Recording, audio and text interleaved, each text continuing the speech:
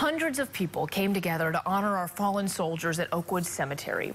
It was the 8th annual Wreaths Across America Day.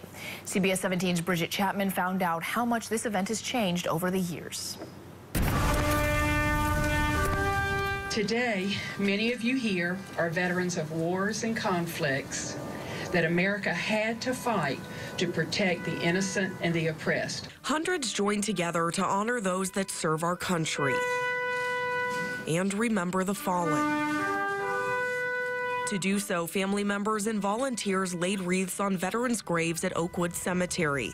2 of those graves belong to Charlene Stell's parents. Dad was in World War II, and he was in the communications group. Mom was worked on airplanes, so she was like a Rosie the Riveter. Stell says she cherishes this annual event as another way to honor them and everyone else who fought for our freedoms.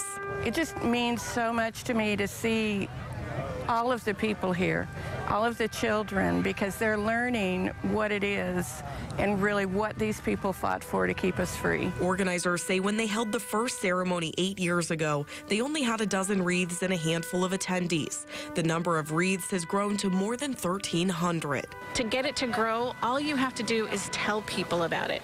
Once people understand what Wreaths Across America is, they want to do this. They want to come. She says it's also a great way to educate people about veterans and what they go through, along with their family members. Even if someone goes off to war and comes back, they're changed and their family is changed. Saying people need to know they have support. In Raleigh, Bridget Chapman, CBS 17 News. What a meaningful ceremony. Last year, nearly 1.8 million veteran wreaths were placed on headstones around the country.